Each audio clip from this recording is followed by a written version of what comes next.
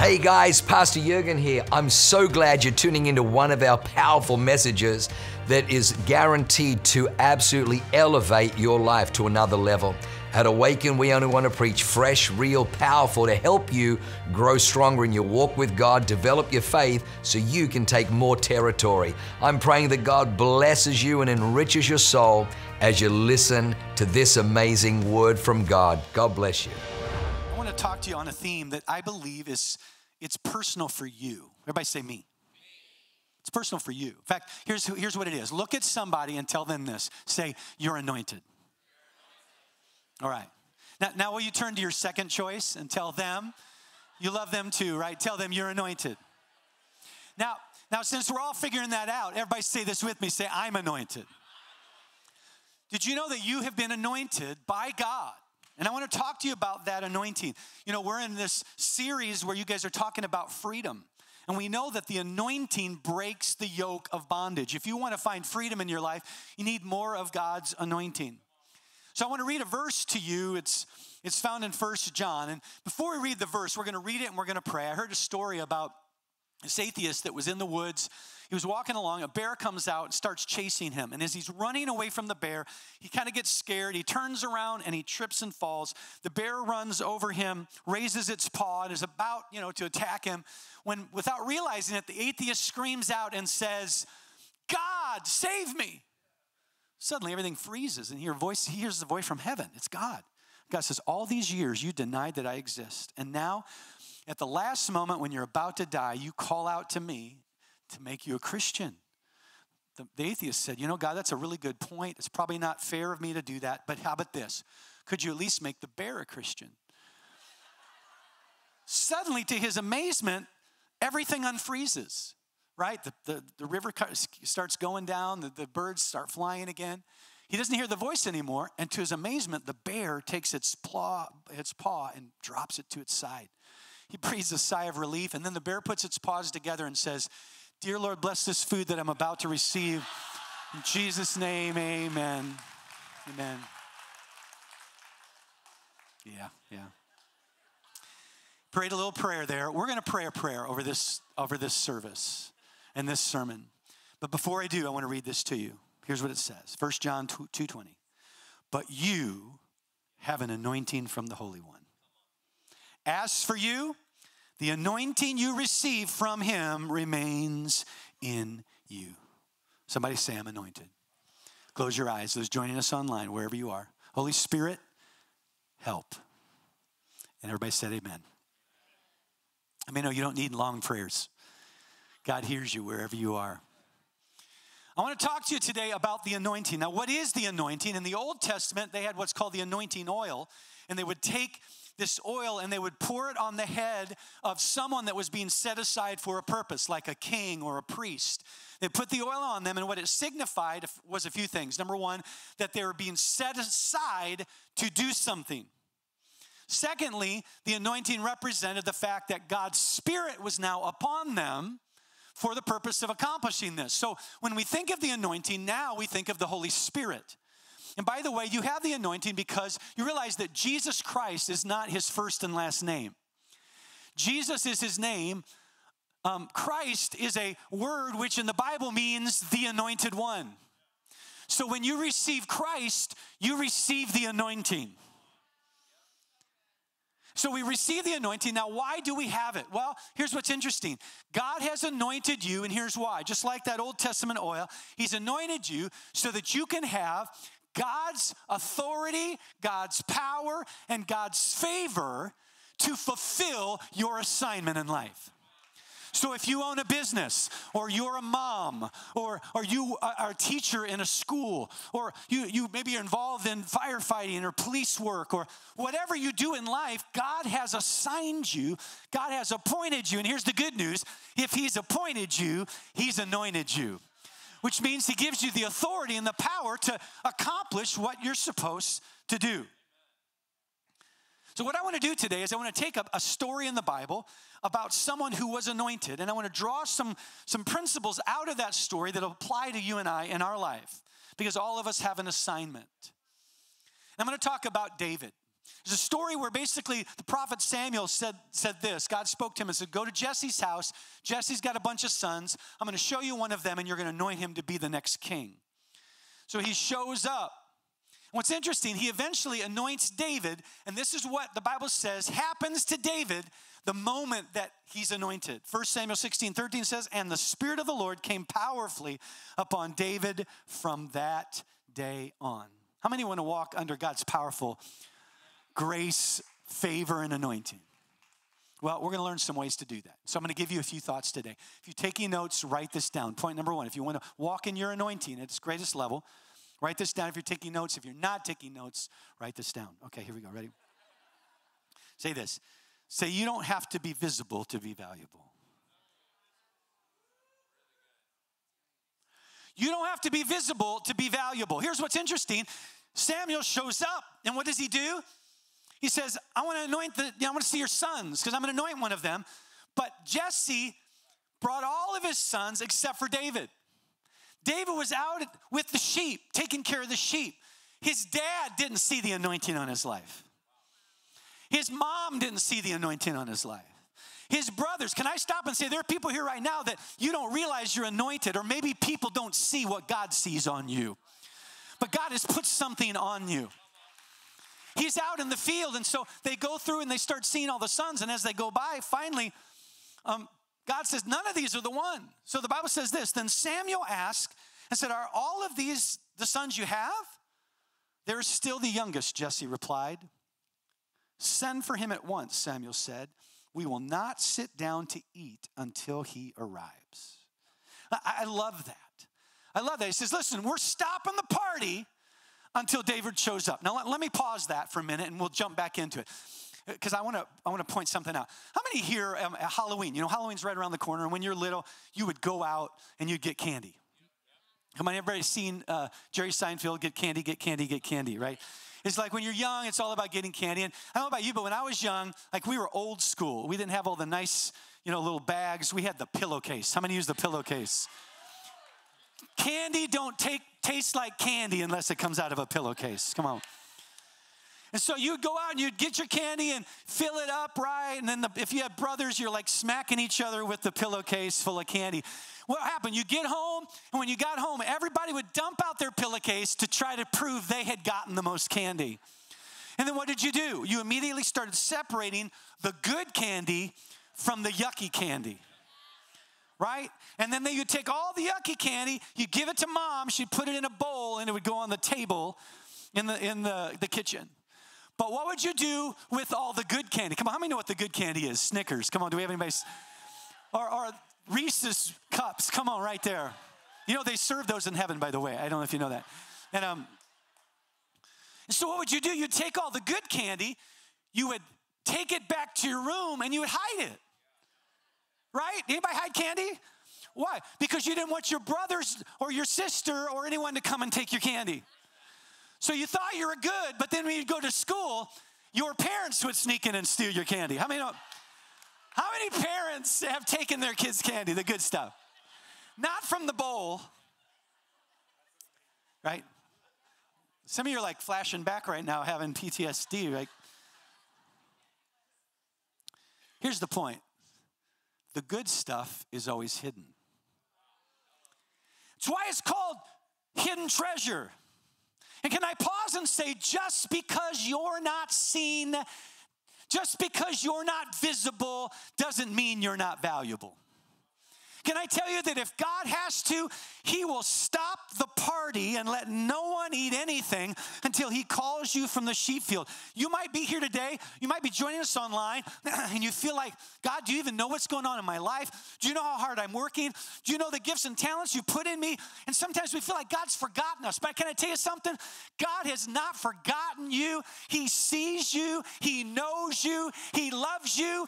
And when it's time for you to go to the next level, he'll stop the party. He'll call your name, and you'll have a placemat. You'll have a chair. You'll have everything you need to step into his blessing for your life. Come on, amen. Amen. Preach it, Pastor Jared. Amen. Word. So good. We got a new one in our church. They go, true. Amen. I'll never forget, I was working at a church, and it was a church of about 80 people. I was a school teacher. I taught in public schools, and I did worship and youth at my dad's church. And I always knew that I had this calling on my life in the area of worship and other things, so I just poured myself into what I was doing. There was a church in Northern California at the time, Pastor Boom Boom Berteau, the house in Modesto. And this massive church, they just experienced a revival. They brought in Heaven's Gates and Hell's Flames, this drama. They had 33,000 salvations in 28 nights. It was amazing what God was doing there. And the church was exploding, it was growing, and so they needed a person to oversee worship. And so they began bringing in all of the biggest names at that time in, and they were interviewing them, and they were talking to them. And but it just so happened, how many know that you don't have to have the biggest following on social media? It just so happened that my sister-in-law's dad was on the board of that church. And they kept bringing people in. It just wasn't the right fit, and it wasn't the right fit, or people didn't want the job. And so next thing I know, my phone rings. And I'm here at a church of, really small. I'm working, bivocational, working at another place. No one would ever think of this little guy out in the middle of a field with just a few sheep. It's easy sometimes to think, God, you don't even know what's going on in my life. And the devil tells you what you're doing is insignificant. The devil tells you what you're doing doesn't really matter. But aren't you thankful that you don't have to be visible to be valuable in the eyes of the Lord? The next thing I know, I get a phone call, and guess who gets the job?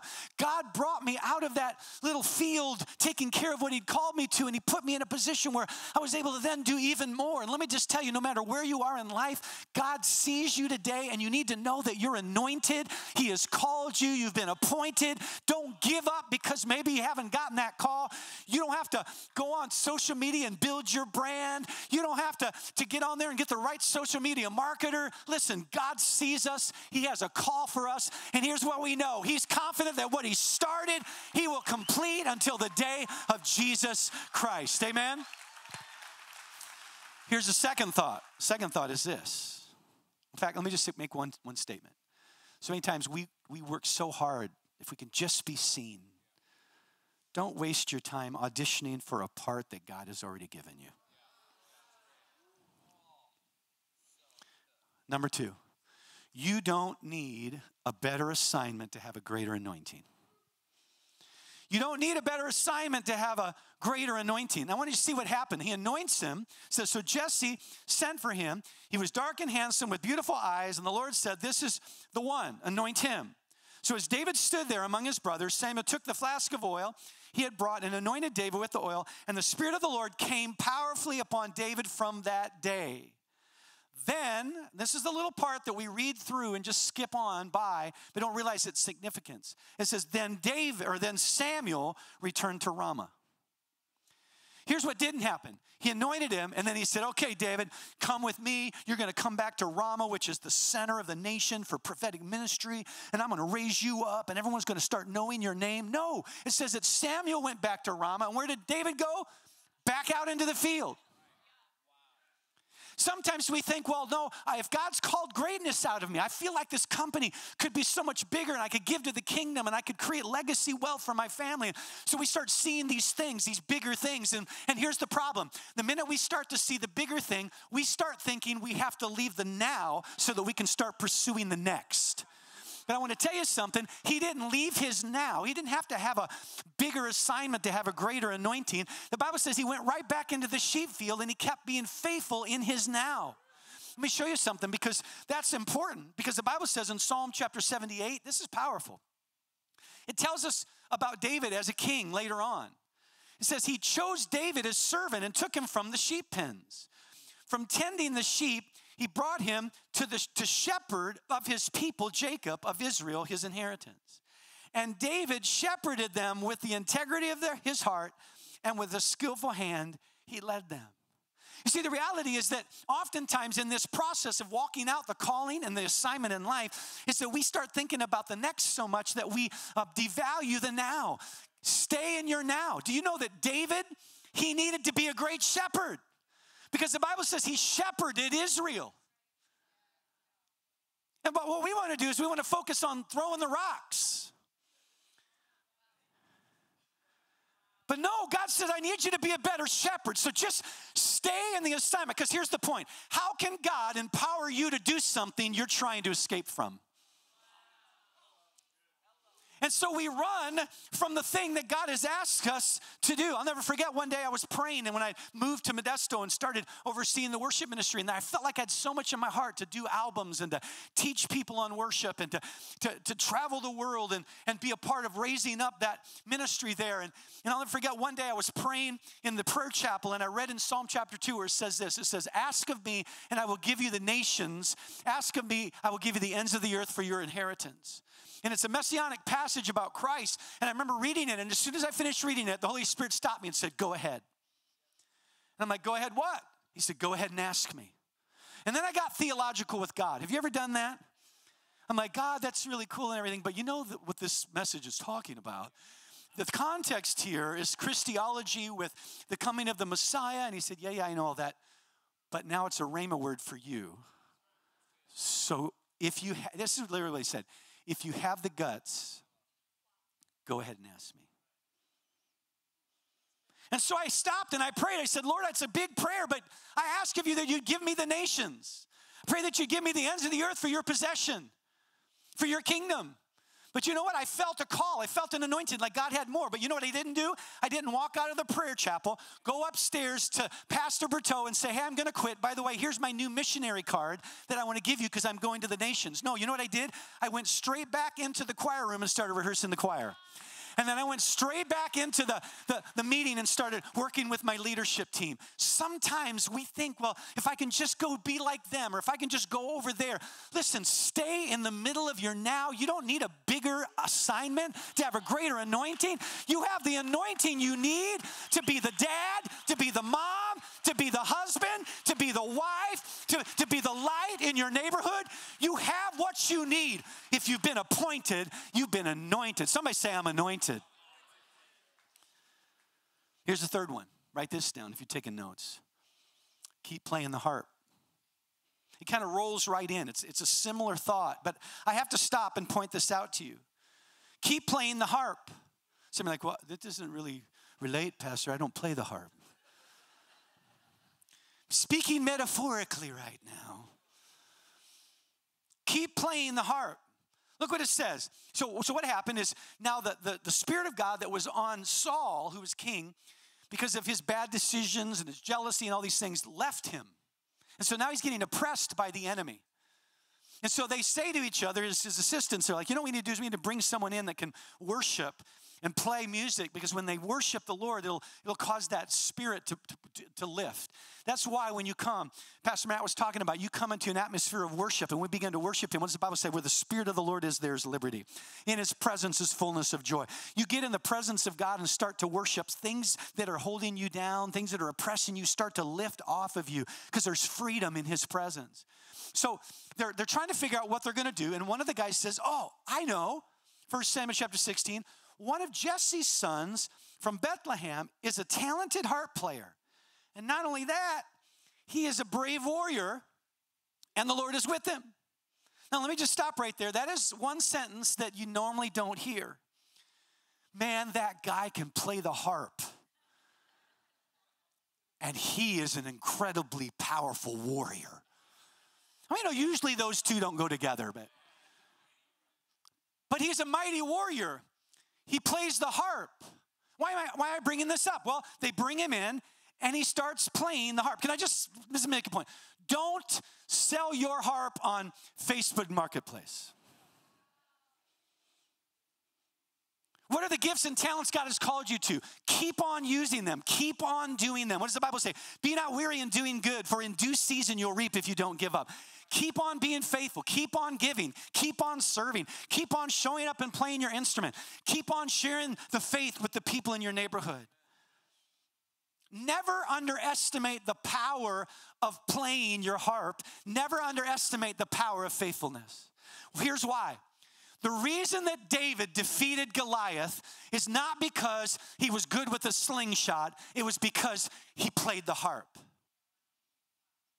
why would King Saul put the entire nation in the hands of a 16-year-old kid? Because if he lost, they were going to surrender to the Philistines. Why would he do it? Here's why. Because he knew the power, he knew the anointing that was on David, because David played the harp when he was oppressed. And so he'd be in his bedroom and he'd be struggling, and David would come in and start playing. Now imagine if David's hitting bad notes. Imagine if he's off key. It wasn't that. He came in, he was anointed, and he began to play, and the spirit and the anointing on his life was recognized by King Saul. And because he recognized that power, when another opportunity showed up, guess what? He said, hey, you were anointed before, you're anointed now, you'll be anointed tomorrow. So can I tell you, wherever you are in life, keep on playing your harp, keep on doing what God's called you to do, and one day you just might be in front of a giant that'll fall to the ground. Why? Because you are anointed. Somebody say, I'm anointed. Not I'm annoying, I'm anointed. It was a good one. I'm going to use that. It was a little annoying for me, but I'm not anointed. It was so good. Never underestimate. Here's the next one. We're going to get there. Next one is this. If you want to walk in that anointing that God has called you, and step into everything God has for you. Because I know I'm going off topic for a second, but my greatest fear is that I'm going to get to heaven, and God's not going to be able to stick a fork in me and say, well done.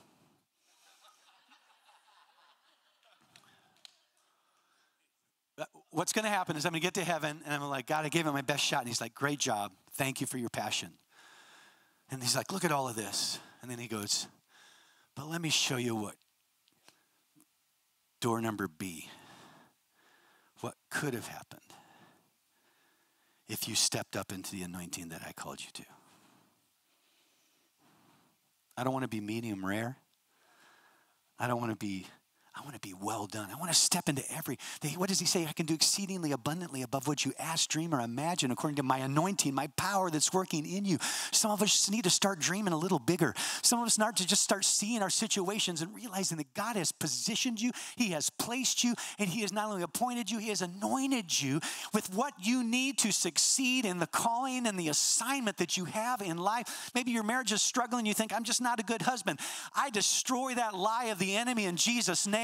He put you there, he appointed you, and he's anointed you to tear down some giants and to see some victory. Say, I'm anointed. Okay, I got to keep going. Here we go. Here's the next one. Get comfortable in your armor. Get comfortable in your own armor. So Saul says, okay, bro, I see God's favor on your life. So I'm going to let you go for this. But here's the deal. Dude, you need some good weapons. You need the latest technology.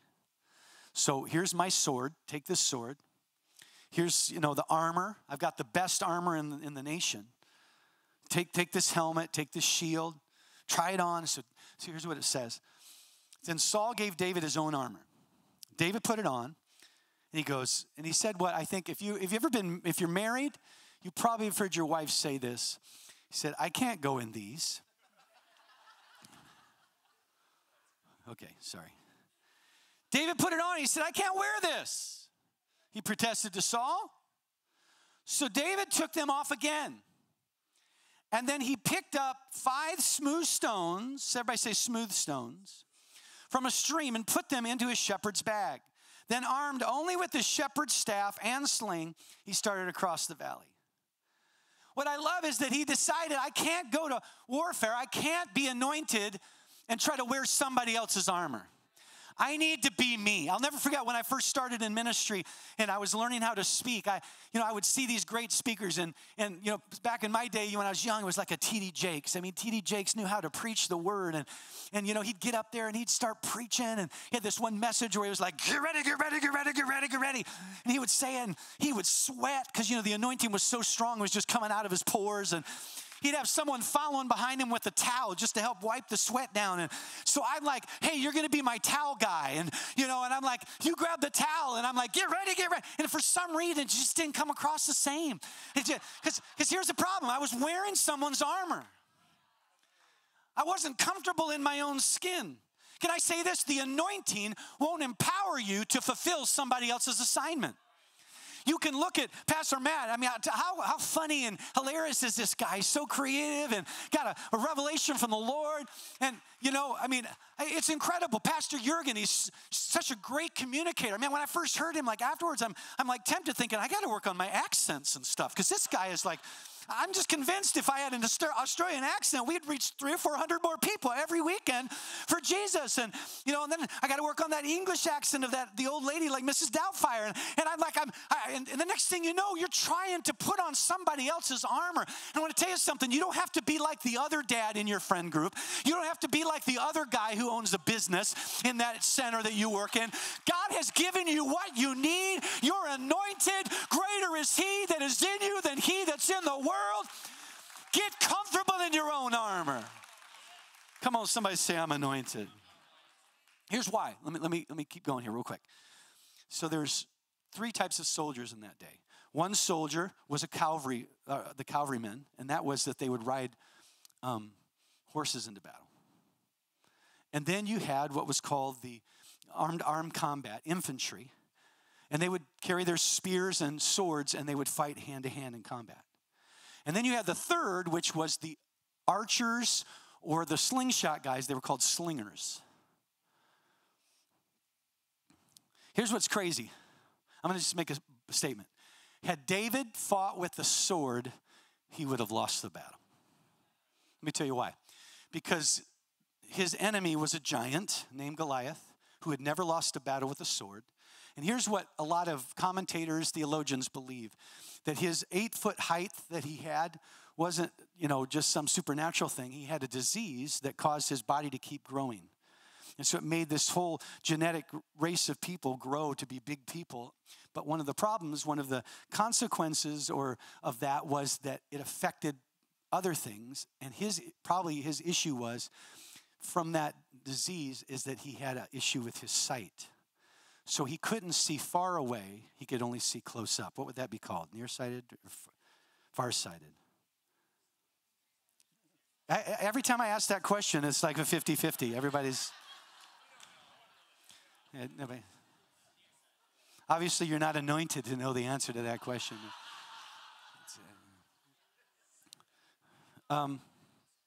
Here's the point. Because he stood at a distance and he used a sling, he put the enemy at a disadvantage. Had he fought in someone else's armor, the enemy would have had the advantage. And I just wonder how many people are losing battles, backing up, losing ground because they're still trying to walk in somebody else's anointing, somebody else's calling. Listen, just get comfortable with who you are. God has anointed you, and he will put you in a position where you can keep the enemy at his back, off of his heels. Stay true. Get comfortable. Here's the other thing. I'll say this, and then we'll bring it to a close, to the last point. It says that he didn't go into the battle with a sword, but he went into the battle with a smooth stone. And he also went into the battle with a staff, which the Lord showed me recently. I have a whole sermon on why he took a staff into the battle. Because here's the interesting thing. He never used the staff in the battle. So why would he even take it there? And if you look at his life in the past, when he talked about the bear and the lion that he defeated, every time he talked about it, he used the staff. And now he's in a new battle, and he's using the stone. And I'll just point this out, is that because sometimes when you have a new enemy, God has to give you a new strategy. And he walks into the battle, and when he walks into the battle, he grabs a smooth stone. Why would he grab a smooth stone? Well, if you've ever used a smooth stone and you try to skip it across the water, it works way better. It flies straighter. He needed a smooth stone so he could hit his target. But here's the thing that we don't realize, is that stone didn't just become a smooth stone overnight. Because here's what we know, that valley had a river flowing through it at some point. Because the river then took all these jagged rocks over a year, decades, maybe even centuries, maybe even over 1,000 years, it took time for that stone to be smoothed by the water that came through, meaning that God knew that David was going to have a battle before David ever knew that he was going to have a battle.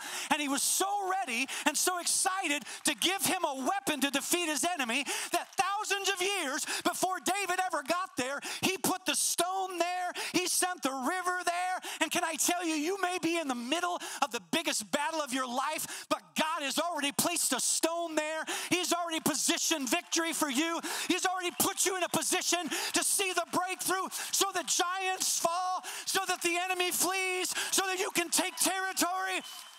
God has armed you, but don't grab David or the Saul's sword. Get comfortable in your own armor. Come on, look at somebody and say, you be you.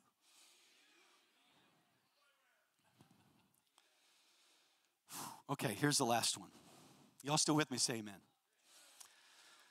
All right, I'm going to try to land this plane. I need to go quick. I just need a couple more minutes. Can I have a couple more minutes? All right. How many give me 2 more minutes? 2, 4, 6, 8, 10, 12. We got all day. Okay, so here we go. Just kidding. Here's the last point. Finish the job. Some of you are like, well, what do you mean, finish the job? I thought he threw the stone and knocked him down. How many know that if you read the story, he didn't just knock him down, but he eventually cut off his head? And how many know that there's some things in life we can knock down but not defeat? How many know there's some battles we can win but lose the war?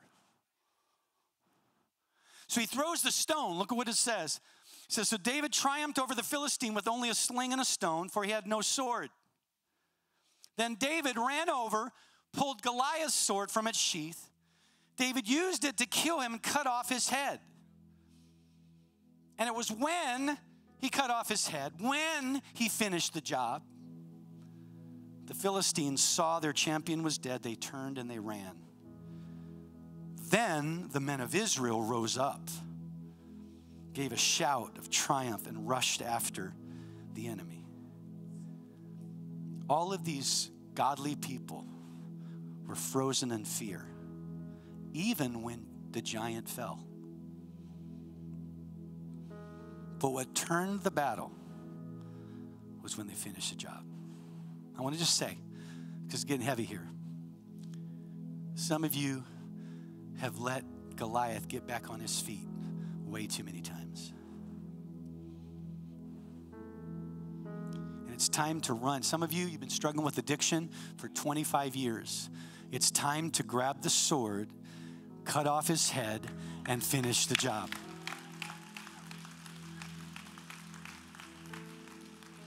You've been struggling in your marriage for 5 years. It's time to go see a pastor. It's time to get into counseling. It's time to have someone lay their hands on you. It's time to finish the job. You know why? Because there is an army of people watching you. Sons and daughters, siblings, co-workers that are looking for someone who will finish the job. And when they do, what happens? Something inside of them stirs the anointing where they realize, wait a minute, I can defeat a Philistine too. Wait a minute, I can see a breakthrough in my marriage too. Wait a minute, I can be free too. Wait a minute, I can walk in the blessing of God and see my business grow and provide for my family and for the kingdom. Wait a minute, I can stand, I can fight, I can see victory. Listen, people are waiting on you. It's time to step into your anointing and finish the job. The other thing about this is that the sword wasn't Saul's. Why does God not want us to use somebody else's gifts? Because he wants to use the devil's weapon.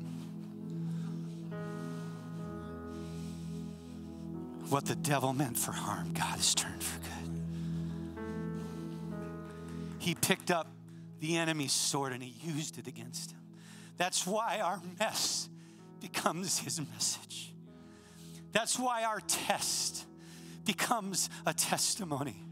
because he takes the broken places and the challenging places. So listen, you're here and you feel unworthy and you feel like God can never use you and you feel like it'll never change. I'm telling you, you're in perfect position today because God has already put a stone in the field for you. There's already a sword waiting. Victory can be yours. He'll turn the enemy's weapon against him. I want to tell this story as I end. I didn't share it last service, but COVID was a crazy time for us, just like here. I know you guys went through a lot. I appreciate the strength of your pastor for standing up in certain things. And we were in LA County, which was a lot more restrictive than even this county. Well, I'll never forget, it was the end of 2020. Yeah, end of 2020. And I get a phone call from a ministry. His name is Sean Foyt, and he was traveling around singing and doing outdoor worship gatherings. And he said, hey, they won't let us do they were going to go to Azusa and do kind of this incredible night of worship to end 2020 worshiping at midnight and start 2021 worshiping. Share the gospel and start a new beginning. And they were going to do it outside. And so they called and said, we can't do it in LA, but you have this big parking lot. Would you be willing to host it and let us come? And so I prayed about it and felt like it was what we're supposed to do. So I said, come on, let's do it. And then the word got out. And all hell broke loose. How many have ever had all hell break loose? We started getting death threats. People started giving death threats to my children. The city came against us. The local business came against us. And there was this one news organization that basically posted it, and it became kind of the place where, I forget how many thousands, like 15, 20,000 comments, people just blasting us. And all we were doing is doing what was happening already. People were going outside, and we were going to worship God. And the crazy thing, I'll tell you right now that I haven't really said this ever publicly, but while this was all happening, I had COVID. And my wife had COVID. And my whole family was in quarantine. And we were having it rough. I think I went 18 days. And so I was getting calls from CNN, from Fox News, from people were showing up. And basically they started talking about our church. We had some people got upset and left, and it was just this really difficult season. But I'm like, you know what? There's nothing wrong with gathering. Of course, we encourage people to be wise, and maybe they needed to quarantine. Just be smart, whatever would that look like for them. It was a personal decision. But man, they came after us hard. But we did it anyway, and I didn't even get to go. And nobody knew I was sick because I didn't want that to be part of the story too. I literally had people calling me and say, you're going to kill people. And well, first of all, let me give you a little testimony. That night, 8,000 people showed up, and almost 800 people gave their lives to Jesus Christ that night.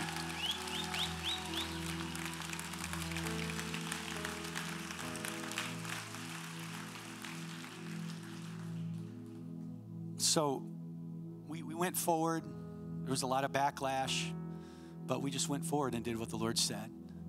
And that organization that rose up against us, man, they didn't like us. People didn't like us. But you know what we did? We kind of felt like for us, the way the Lord wanted us to go through this process was to be like Daniel. Is just get in our room and pray. And just do the right thing. Don't be disrespectful. Be loving to people. But just do what God said to do. We did. What's crazy is after it was all done, the same organization that blasted us, that we got death threats through, ended up coming back to us and saying, hey, we don't have any place to do our big food truck gatherings, and you got a big parking lot. Would you be open to let us do a food truck event in your parking lot every Thursday night? So I grabbed the sword. I said, let's go. Suddenly, 2,000 people every Thursday night started to show up in our parking lot from all over the valley.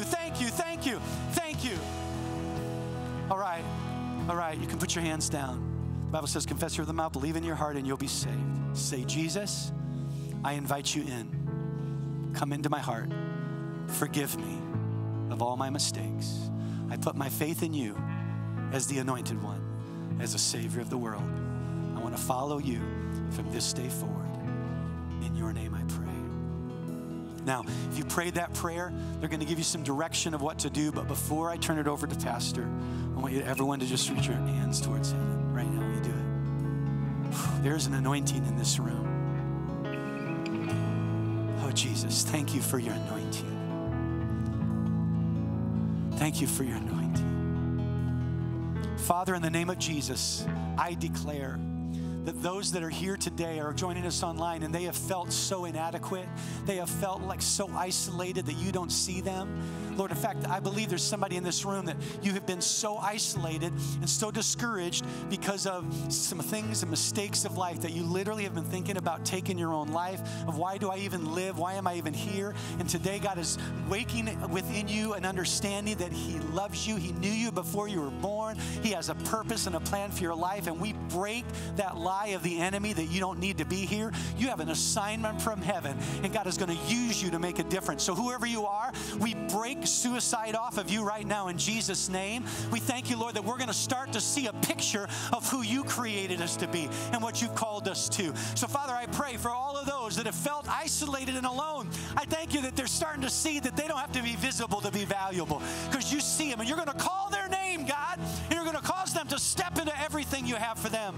I pray a fresh anointing, Lord, over moms and dads, over businessmen and businesswomen. I pray a fresh anointing over teachers. I pray a fresh anointing over students. I pray a fresh anointing, Lord, over those that are called to serve and give their gifts to the kingdom of God. Lord, we need your anointing, and the anointing breaks every yoke. So we receive it. Fresh anointing. Fresh anointing. Pastor Matt, Michaela, as you come, I just want to say, I was praying over both of you last night. I was praying over Pastor Jurgen and Pastor Leanne. I was praying over Awaken. And for some reason, God kept bringing me to San Marcos campus. And he showed me a picture. And I remember, I don't even know what it was, but I had a conversation with Pastor Jurgen many years ago. And he was talking about when you were trying to build this place, there was all these challenges, and you had to go back in and rebuild like footings and do all of this deep stuff. And I just felt like the Holy Spirit said that it was expensive, but there was a reason. Because oftentimes what God does in the natural is a representation of what He's doing in the spiritual. And what I felt like the Lord said is this. I felt like the Lord says that you have a bit of you can disrupt.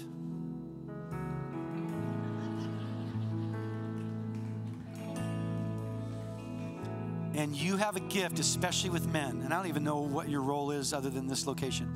But you have a gift with men to disrupt and shake men loose from things that's holding them back from stepping into better seasons and greater anointing. And God has anointed you for that. He's anointed both of you for that. In fact, this is so profound, because I got up in the morning, I started studying the cornerstone of the temple. And when they built the cornerstone of the temple, they built it all off site. In fact, the goal was that they should never hear the sound of a hammer at the temple site. Everything was built off site. But when they created the first stone, when they built the rest of it and they brought the cornerstone, at first it didn't fit. And so they pushed it over a mountain, because it was 500 tons and they didn't need it and they didn't know what to do with it.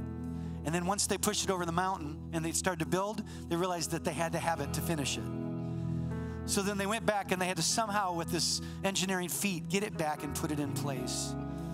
And that's why when Jesus said the cornerstone that the builders rejected will become the chief cornerstone.